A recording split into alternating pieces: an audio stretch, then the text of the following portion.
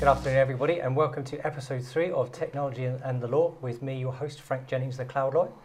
On today's panel, we've got Chris Cooper from Knownow, Avril Chester from Scope, and Martin Warren from Netapp. This is the hot topic of the day. You didn't think data protection could be interesting, and maybe after this you probably won't have changed your mind, but it's certainly the hot topic of the day, and lots of people are asking me questions about it. So we're going to talk about the general data protection regulation. What does it mean, and what's it all about? So, Avril, can I turn to you first? What does GDPR mean to you? What GDPR means to me as a citizen is that actually I start to get hold of the privacy of my data. I start owning it, and actually from a business standpoint, you can't do things with my data that I don't authorize. If I put my business hat on, actually it's a different viewpoint. I now need to be very, very careful, and even more careful with the data I hold, how I process it, and making sure I've got the relevant consent. Martin, does GDPR matter? Yeah, absolutely matters. It affects every company that processes data on behalf of EU citizens. I think that from a personal point of view, again, it's got real benefits. It also, I think, will change the way that companies manage their data. Yeah. So for years, data has often been managed in a rather kind of slipshod fashion, and I think it would tighten that, and it will make people store the data that they really need to store rather than the things they don't need to store. Is that what you're seeing then, Chris, that it's going to affect everybody, and up until now it's been a bit of a slipshod approach to data protection? Oh, absolutely. GDPR is an awesome bit of legislation for us. Awesome bit of legislation. You heard it here first. For us as citizens, and because what it does is it gives us control, and it allows us as punters, as consumers, to decide how we want to share that information. From a company's perspective, those supplying those services and experience, again, this is, I use the word again, awesome opportunity, because it means that they can target the exact services and things that people want to receive because they've said that they want to do it. And that's going to build up trust, and trust leads to better customer sat, better bottom line. Yeah. I can only see it as being a good thing, and let's crack on and stop complaining. Fair enough. So GDPR then is an awesome piece of legislation which will empower citizens. So I think we could probably agree on that side of things, certainly from a citizens or data subject, as the legislation says. It's a great opportunity for you to be able to control how your data is managed by third-party suppliers. But what I want to do is talk today a bit more about how GDPR will affect those companies who handle the data. So we take it as read that it's great for the individual, but now we need to work out how that's going to affect suppliers in the industry. It becomes enforceable on the 25th of May 2018. I've read some interesting surveys recently where some people only 10 out of every 30 companies, so 33% have started making preparations for GDPR. What I read a couple of months ago, which I thought was really quite insightful, is that people have abandoned GDPR preparations, which is quite remarkable. So they've heard about it and they've already abandoned it on the basis that Brexit will cancel it. Let's cut straight to the chase. The EU data protection regulation is a piece of regulation, is a red tape, if you like, from the European Union, but Brexit won't kill it. It will come into force next May, so at least a year before we do a Brexit. It will become enforceable.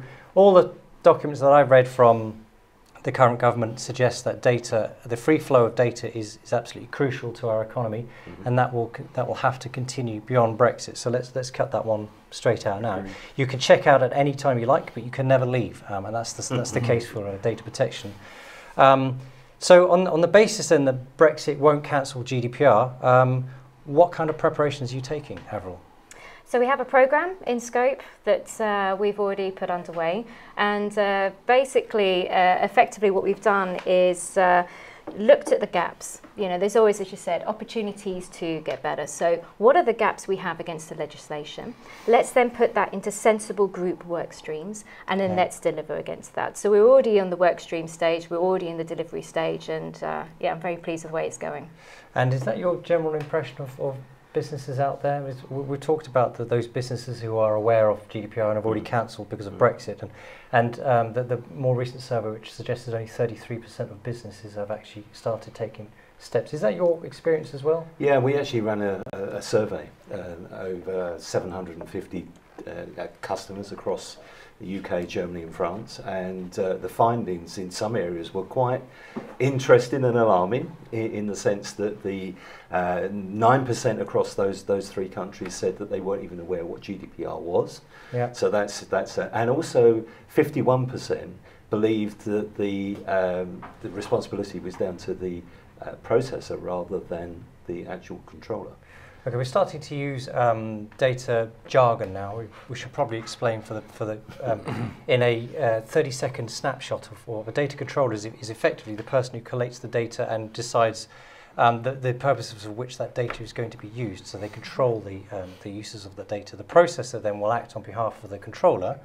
And in our kind of situation, it might be a cloud provider or a technology provider or an infrastructure provider who will provide the mechanism for the controller to process that data. So you've got the age-old problem of if you sign up on standard terms as a data controller customer, if you're signing up on a standard terms, does that make the process the controller because they're using their standard terms? They're effectively dictating the terms to you.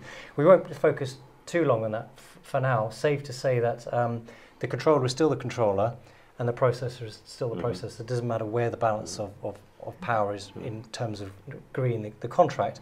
What GDPR will do though is make some actions responsibilities on the processor and make it enforceable for the first time against the processor. So Chris, would you agree with Martin that there's generally poor awareness or that there's good awareness of GDPR and the people that you're talking to? How far advanced are they? So I think it really depends on what type of business you are. If you've got competent security professionals, they would have been aware of GDPR and looking at it from a security compliance perspective. Larger organisations seem to be well on the path of delivering their privacy impact assessments and getting their house in order and understanding the scale of the challenge they have to deal with.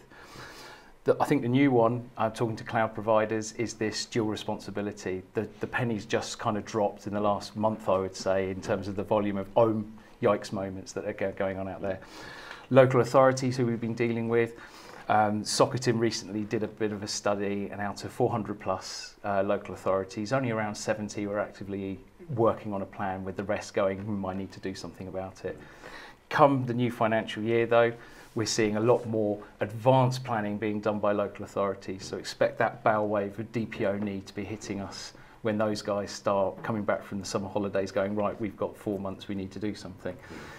And then there are skeptics out there who say that the first time at which a lot of people will probably take preparation for GDPR readiness is in May next year when some of the fines come into force. Let's talk about the fines, because if anybody's heard about GDPR, they've probably heard it in the context of the fines. The fines are for the most egregious breaches, so the worst possible breach could be up to 4% of global turnover or 20 million euros, whichever is larger. So I gave in the first episode when we were talking about GDPR and data location, I gave the example that the largest ever fine in the UK against TalkTalk, which was £400,000, 80% of the maximum at the time, could translate into about 56, 57 million pounds were that to be recalculated under GDPR. Are people concerned about fines, Chris? Do you know, it's really interesting. I think your point earlier about they're waiting for the first fine to be levied. I think there's a lot of organisations that don't consider themselves to need to be covered by GDPR. What's interesting, I look at transport organisations in particular, they've never had a personal relationship with their customer, but because of ITSO, so those cards, the Oyster card, all of a sudden you've got personal data. You're tagging location, the entity of you, I understand your origin destination, that's a very rich personal data profile. Where's the GDPR offering from TfL? Yeah. What are the tour operators, those kind of guys doing? I think they're the laggards in our industry, whereas others, such as your healthcare providers, local authorities, are now starting to get on the front foot, so to speak. So different industries, different beats to getting to their GDPR readiness. As we know, the Information Commissioner is not shy when it comes to fining public sector and charitable organisations. So this is something Scope is clearly taken very seriously. Absolutely, and I think the whole of the charity sector is, absolutely we can do things much better than we have done in the past, which is why we're having a look at the gaps and what we actually need to achieve. Yeah. Okay, and it's not just the fines though, and everybody makes big headlines about the fines, and probably rightly so, because a 4% of global turnover fine is pretty severe. But I think it's worth running through the other powers that the regulatory, the supervisory authorities have, which are often overlooked because of the large nature of the fine. So my view is that the Information Commission is fairly pragmatic, and she could have issued fines which are higher than 400,000. She could have gone for the max, £500,000, but she didn't. So and the dealings that I've had with the Information Commissioner generally, and some of the rulings have been fairly pragmatic. Is when you are wrong, and then you will be reprimanded. So let's have a look at those. There are various other powers the Commissioner has, including to issue a warning against potential data breaches.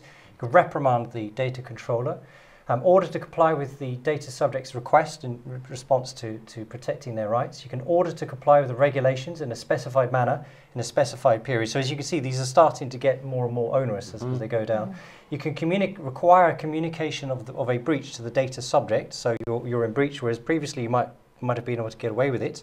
Now you not only have to notify the Information Commissioner without undue delay, and in any respect within 72 hours, so there's something new under the GDPR, but she might also force you to let the data subject know that this has happened. She might prevent you from or ban you from processing data further. She might require rectification or erasure of data or restrict your abilities to process. She might withdraw any kind of certification that you've been able to obtain under the regulation. She might impose a fine in addition to all of these things, or she might even prevent you from suspending data flows. What do you make of that, Martin? Well, I mean, it's obviously very disruptive to your business, and our view is that if you can provide defensible evidence, if you can provide something that clearly shows that you've done the right thing, then you are going to be, no one really knows how that's going to go, but I would imagine it means that you're going to be treated more favourably than those companies that just have done nothing or have not taken the act seriously. So that's really what we're working on. We're working on a holistic solution that starts with law firms and ends with us as data management and a data company actually looking after the ongoing storing of that data and management of that data, because it doesn't just end at the 25th. This is ongoing. Companies will need to maintain this for forever, and I think it's going to really change the way that companies operate.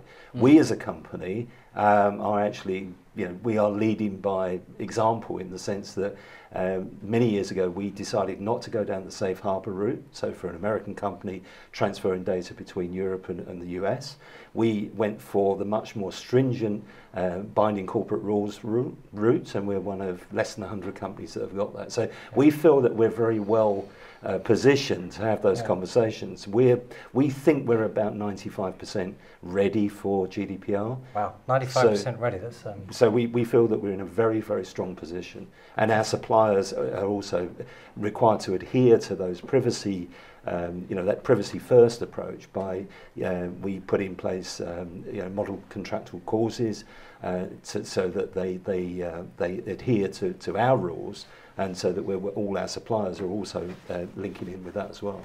So from your point of view, Avril, building data protection into your systems by design and default is not a quick measure. I'll take the point that Martin says he's 95% ready. I would imagine that most businesses out there, even if they've heard of GDPR and even if they've started taking preparations, are probably not 95% ready. There might be some changes to the consent obtained from data subjects, the mandatory breach notification, which I mentioned earlier.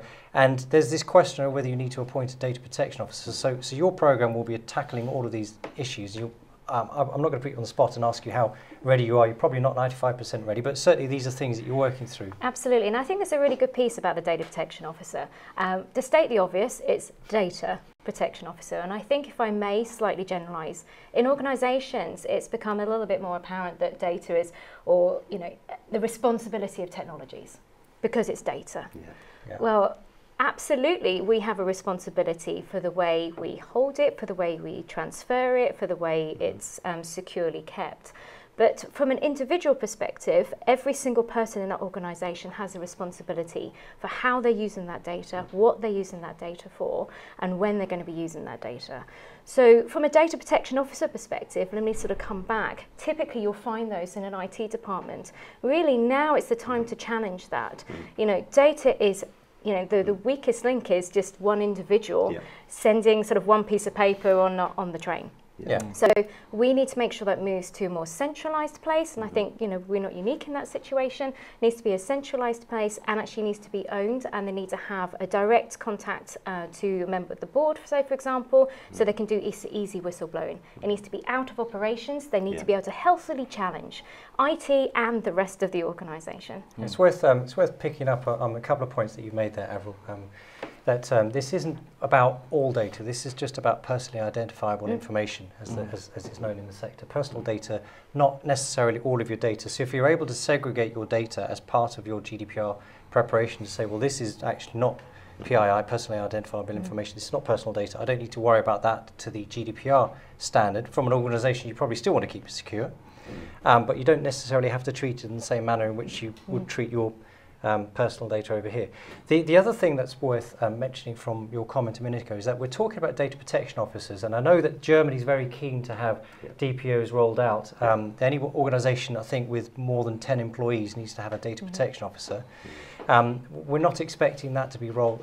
We're not expecting that kind of gold plating in the UK, where we're probably going to stick to the regulation, which is that if there's a large scale of data processing, then you're probably going to need to have data protection officer. So not everybody will need to have a data protection officer. I think it's probably worth making that point.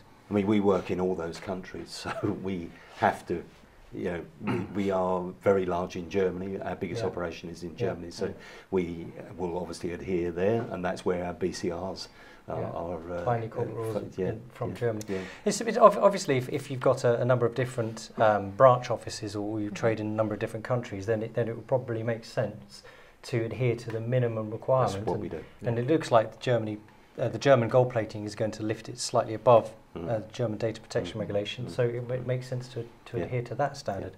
But even if you don't need to appoint a data protection officer, my advice would be to appoint somebody with overall responsibility for making sure that you're GDPR compliant. And to take your point from earlier, Martin, it's better that you can show that you've done something rather than having done nothing, because then hopefully that will help you avoid the fines and all the powers that the Information Commissioner Office has. Data portability was one of the new rights. Which, have you seen much of interest in that, Chris, from your point of view? No, not yet. Well, and I think one of the key things is that we're going to go on a journey with this GDPR exercise, which is understanding where my data is. And the first person that says, I need to port my data from this service provider to this service provider in a seamless fashion, and for that to occur with also a right to be forgotten probably with that other organisation, so stop marketing to me, I'm not your customer anymore. How does that happen? And you know, I think there's different ways and techniques. Use of standards I'd always strongly adhere to, so you are calling a name, a person, it's not anything unambiguous. And using industry methods of data transport, so it's secure, it's encrypted.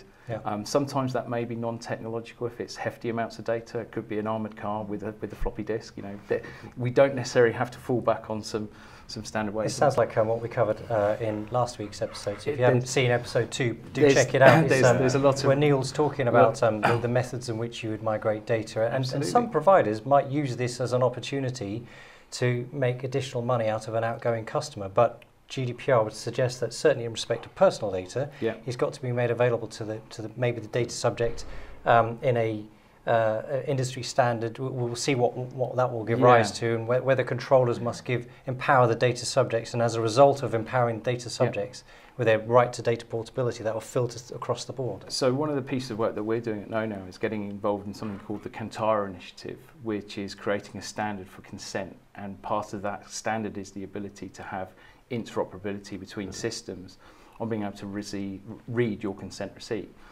Or a consent receipt is a statement of consent for that particular provider.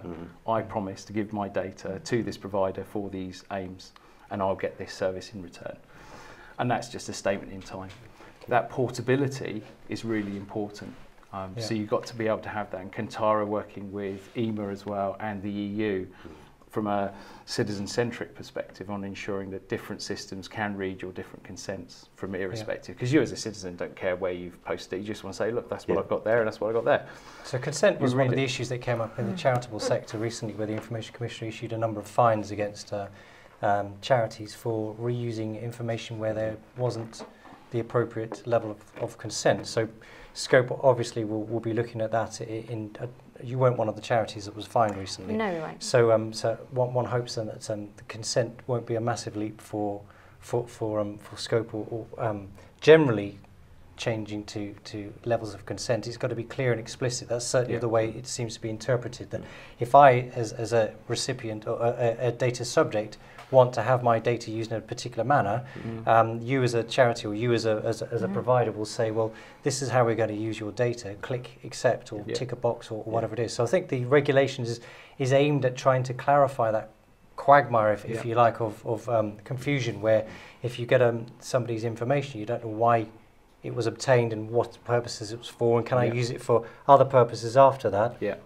GDPR will hopefully track that through, that you've got to have a much cleaner pair of shoes, if you like, when it comes to processing data. Absolutely. And if I may, I'd like to offer a couple of pieces of advice for other charities, because we tend to automatically think about fundraising. So we focus there first. And actually, as you know, it's across the piece. It's also about who's on the Christmas card list, on the Chief Executive Office laptop. So, it really needs to be across the organisation.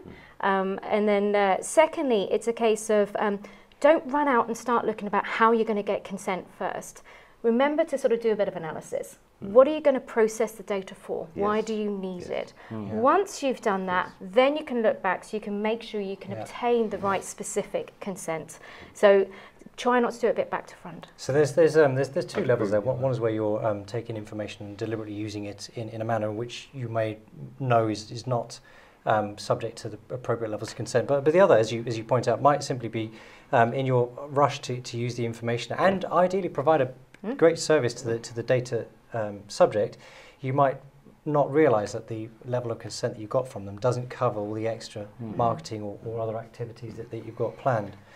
So let's pick up. I want to move on to a subject of international transfers. You've got binding corporate rules because you found that was a better mechanism than safe harbour, which, as it turns out, is probably justified, isn't it? We were very fortunate in that our Chief Global Data Protection Officer, Privacy Officer, is originally from Ireland, based in the US, so she saw things from a European point of view as well as a US point of view. And at the time, it probably wasn't the most popular move to force that on a company that at the time didn't need to do that. But it's really, really paid off for us, because the safe harbour, as you know, was deemed to be illegal by the Court of Justice a couple of years ago, and we were in that position where we weren't using safe harbour. There's about 5,000 other international companies that use Safe Harbour or Privacy Shield, which is its replacement. You mentioned that in Germany and other countries they will probably challenge all of those Privacy Shield and also add other levels of enforcement on top of GDPR. So it will be GDPR plus, if you like. But if I may, can I just quickly go back to the data portability thing, because that really is something that, like, we as a company absolutely, that's our lifeblood. We move data from one place to the other. So basically, what we do is we link with a common format all the data between different service providers. So you can put your data into AWS or into Azure, but you can also then get it back again in a format that's common, so that you can actually bring it to another service provider or back on-prem. So I think that's going to be very important as we go forward, and it allows companies to actually change their direction. Should other legislations come along, they can also then adapt to that. Maybe their business changes and they decide that they want to put more in the cloud and less on-prem, or the other way around. So that's data portability and international standardisation of data formats, I think, will probably continue to grow, and I think so. GDPR will in some extent help that. I want to go back to international transfers.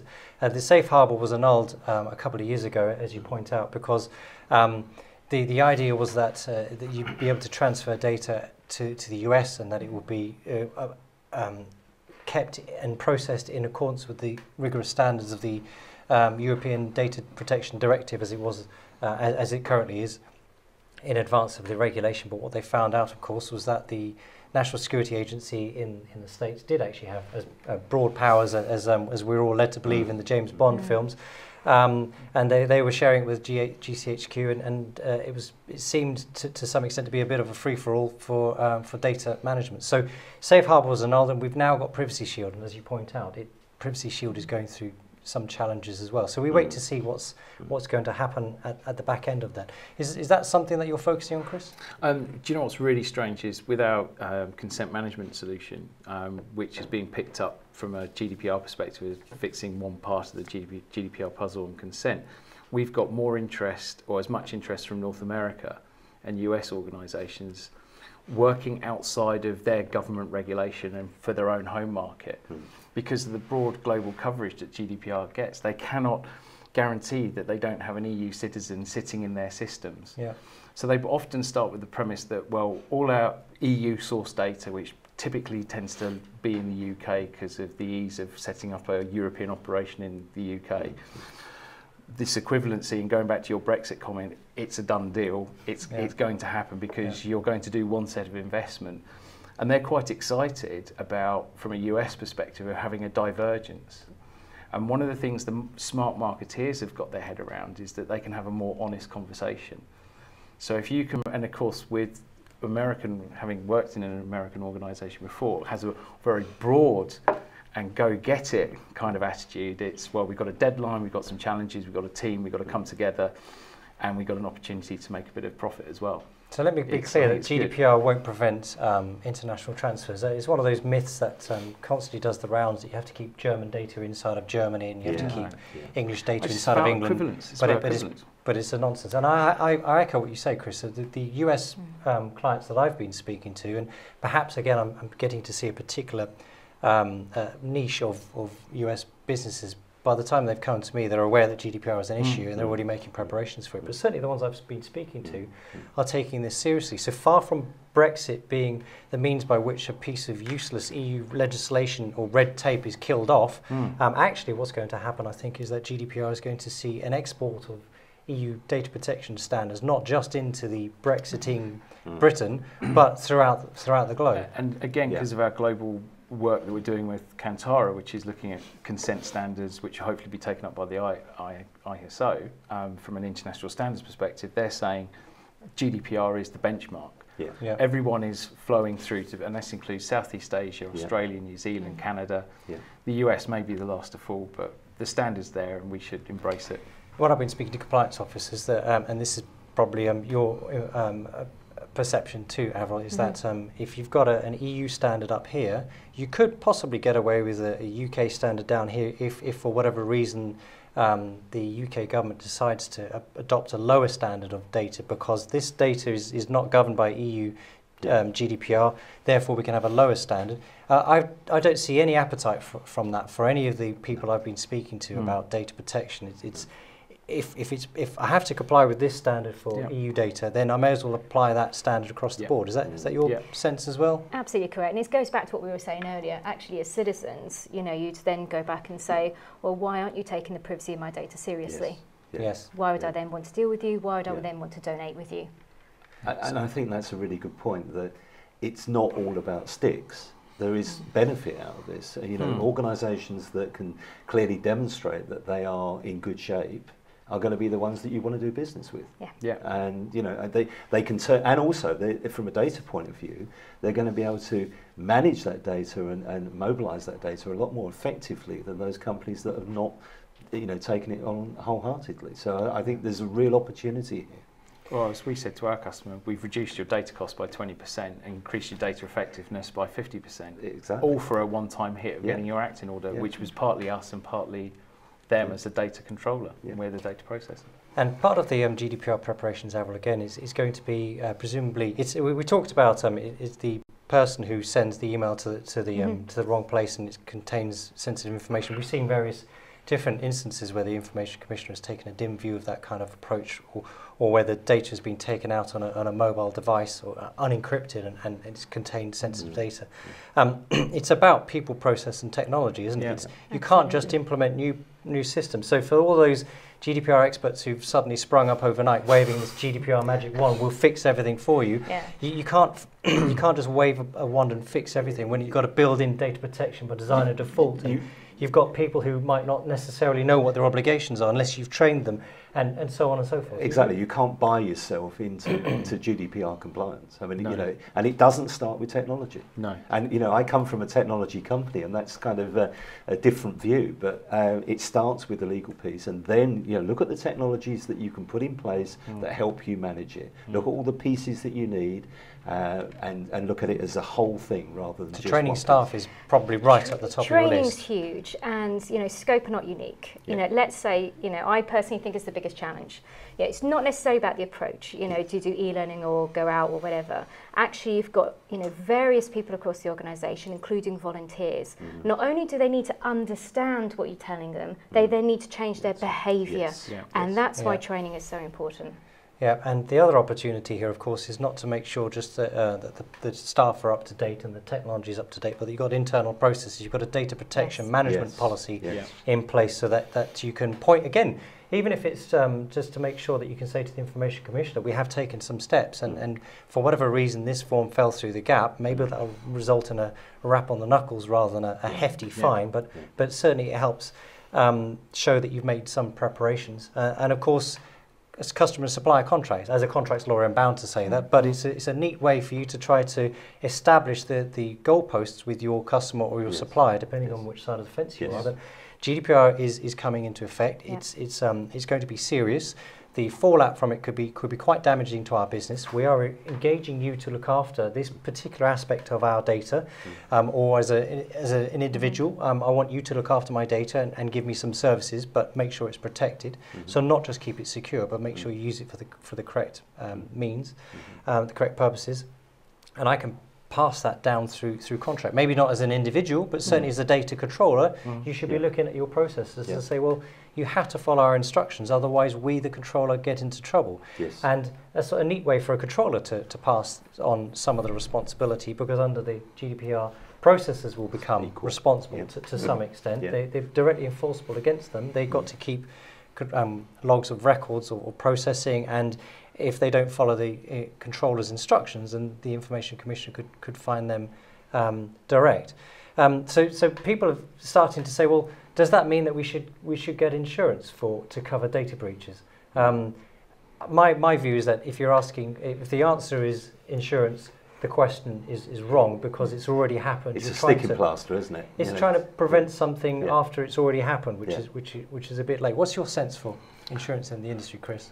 I think it would be done by people that aren't confident that they've got the right processes in place. I think the key word you used was people and process. Technology brings those two together, and a comment was made earlier that you've got to make your GDPR compliance embedded in your organisation end to end. It's not just a security thing, it's a marketing thing, it's a customer contact thing. It's wherever you've got that personally identifiable information in your organisation, justify it, keep it under lock and key, and make sure you've got a robust set of processes that are constantly checked and validated. Yeah, I mean, it's the HR department that keeps a CV beyond the point where they've not taken that person on. Why are they holding the CV? You know, and easy target. And it's actually a waste of money, because it's dead data sitting on a disk. And you're backing it up years and years. And you don't need to. And insurance has numerous exceptions, and at the moment we're seeing this transition phase where some policies will refer to data breaches or data security issues, but not necessarily data protection fines. So if insurance is your answer, then I think you need to go out and check the policy wording quite closely. So in an attempt to wrap up then, which is this massive topic which we've not really done justice to in 30 minutes, but I'm very grateful for your contributions. Chris thinks it's an awesome piece of legislation. It is. Avril thinks that from a citizen point of view, this is absolutely the right time for it. And Martin's saying, from a provider's point of view, he's very close to being GDPR ready. But even if you've done something, it's going to be better than nothing when it comes to sitting before the Information Commissioner. So what should you take away as a result of today's discussion? Well, there are a number of things that you can do if you haven't already. Brexit won't kill GDPR, let's be absolutely clear on that. It's not a tick box exercise. What I think you need to do is identify what personal data you already have, what you use and what you're proposing to use. You need to restrict the data to just that data that you really need. Do you need lots of data for lots of things? The point earlier that you might have lots of information which you don't really need anymore, and that could create a liability because there is no grandfathering on the 25th of May next year. It becomes enforceable, and then you have to make sure that everything's already covered, even if it happened before the 25th of May. You need to build data protection in by design and default. You need to consider privacy impact assessments if there's likely to be a high risk of data subject rights being affected. Think about your customer and supplier contracts, of course. Again, I would say that. You don't necessarily need to appoint a data protection officer, but you do need to appoint somebody to monitor compliance and make sure that that's adhered to on an ongoing basis. And that's all we've got time for. I'd like to thank my panel, Chris Cooper from Knownow, Avril Chester from Scope, Martin Warren from Netapp. I've been your host, Frank Jennings, the Cloud Lawyer. Join us next week when we'll be talking about social media issues. Thank you very much.